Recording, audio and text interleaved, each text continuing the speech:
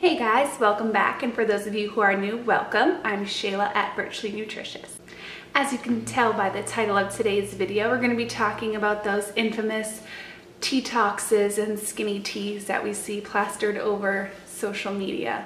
I know, speaking for myself, scrolling through Instagram, I have to admit I do follow some of the Kardashian-Jenner clan.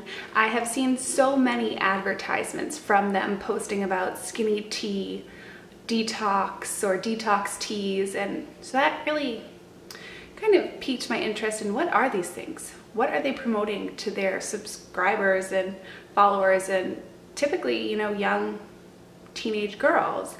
What are they promoting?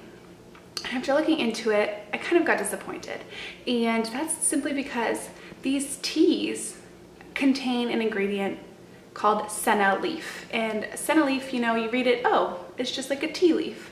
No, a senna leaf is actually what they use in a lot of laxatives that they even use in hospitals. No coincidence that one of the most popular laxative names is called senna or Senokot.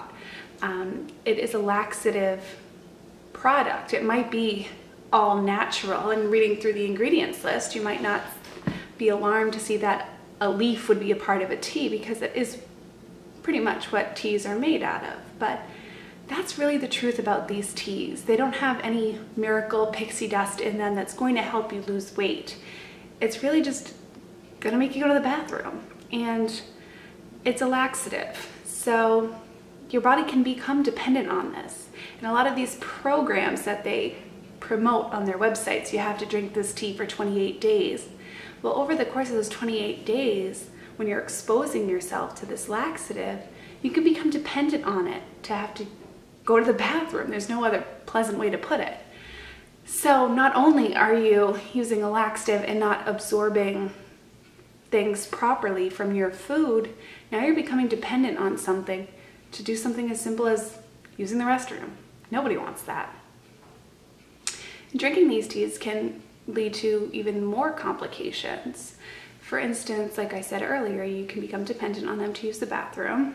And also, if you're taking them at night, you know, if you're on a certain medication, or if you're taking something like an oral contraceptive around the same time, you cannot absorb those things. So on top of, you know, becoming dependent on it to move your bowels, you're now maybe not absorbing the hormones from your oral contraceptive, or better yet, the expensive prescriptions that you're paying for that you have to take for other purposes are not going to have their full effect on you, because this laxative is pushing everything through your GI tract a lot sooner than it should be, and therefore you're not absorbing things. So yeah, you're not absorbing the calories from the food you're eating, but you're also not absorbing the vitamins and the minerals and the really important things that you should be absorbing from your food.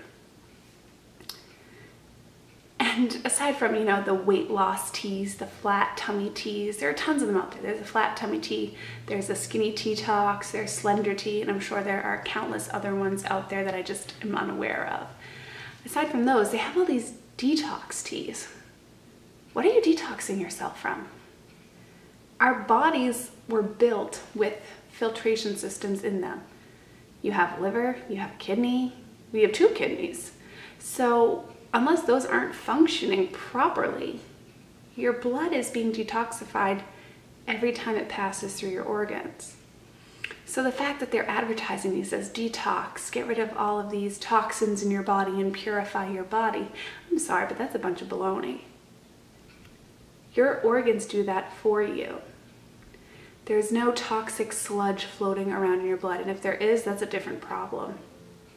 So what I recommend, you know, if you're feeling lousy and you feel like you have all these toxins built up, or maybe you had a weekend of eating foods that you don't typically eat, maybe you went to, I don't know, something like the New York State Fair and had deep fried butter over the weekend, or it was somebody's birthday and you did a little bit maybe more indulging than you should have, just going back to a healthful diet is good enough.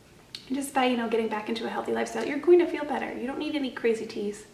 Drink a glass of green tea, drink a coffee, drink lots of water, stay really hydrated, get moving, get outside, get some exercise. I know it's getting cold out, so you can't really go out and do all the things you want to do, but get moving, eat lots of fruits and vegetables, stay away from the fried food, and you'll notice yourself feeling better than ever after that without having to give your money into any of these 28-day cleanse teas or detox teas, because quite frankly, they're just a waste of money. So I hope that this helped clarify some confusion about these teas. That's not to say that if you know you have trouble going to the bathroom and you've gone to a doctor and you've seen them and they've told you you need to rely on something like senna, that you shouldn't take it. That's a totally different story, but to use it for weight loss is not something I would ever endorse. Like I said, the only healthy way to lose weight is to have a calorie deficit. You burn more energy than you're putting in, whether that's increasing your physical activity or watching your portion sizes and making healthier swaps. But that's a chat for a different day. And if you do need help with any weight loss goals you may have, check out my website. I'd be willing to help anybody. And if you want any more information on today's topic, I'll link a blog post that I wrote below as well for more information. Thank you so much for watching.